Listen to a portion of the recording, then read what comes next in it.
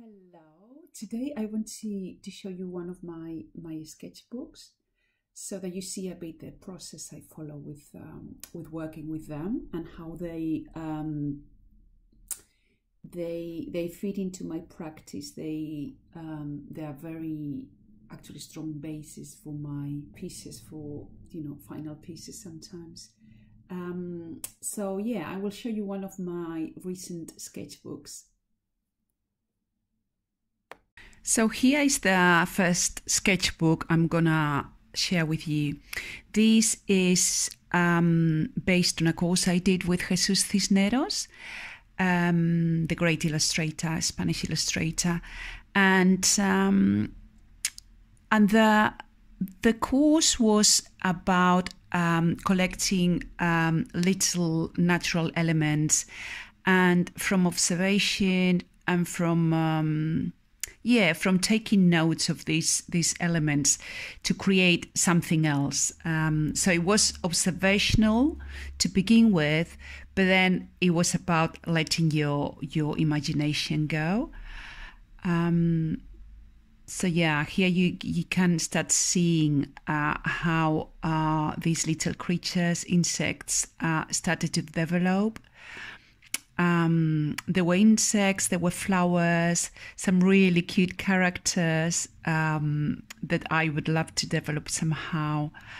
Like this one here, for example. I see this like it could be a great character, and I'm gonna show you what was based on a little twig I found in my local park.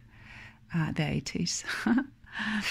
So yeah, all these, all of them are based, they seem more complicated, but they would start with, a little shape from a stone or a twig. And then the idea was that we would create insects and flowers.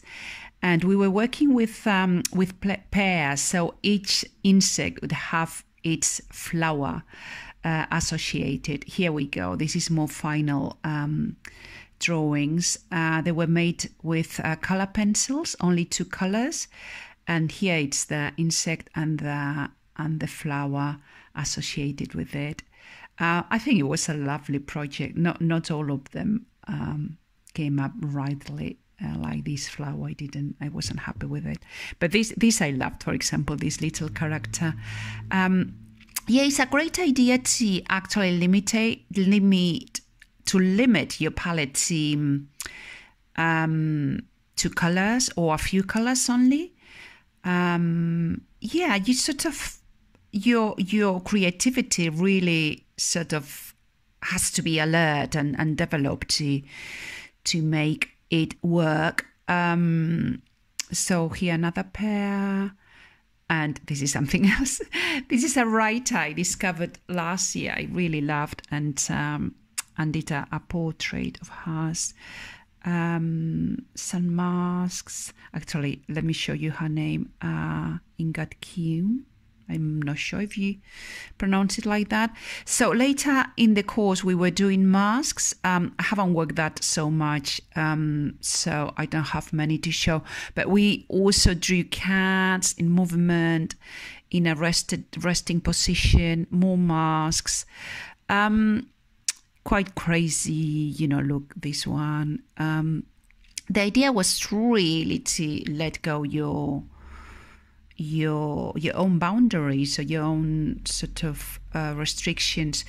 He works with lots of patterns, and he has a beautiful work. It was very nice to work with someone else's, I wouldn't say style, because you always develop your own thing, but like a bit like someone else's premises of how to start something, bodies in different postures.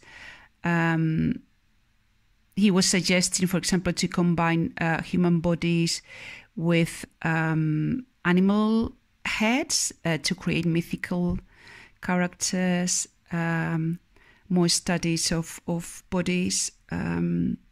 And then this is a bit my own, this is more the sort of thing I do, some abstract but again, working with two colors. And that's it, really. Yeah, so I hope you enjoyed this. In my lessons, I will definitely expand on this and show how I developed from the simple shapes more complex ones. But I hope this gives you an idea of how I work in just one of my sketchbooks. I have many others, and sometimes work very differently from one to the other.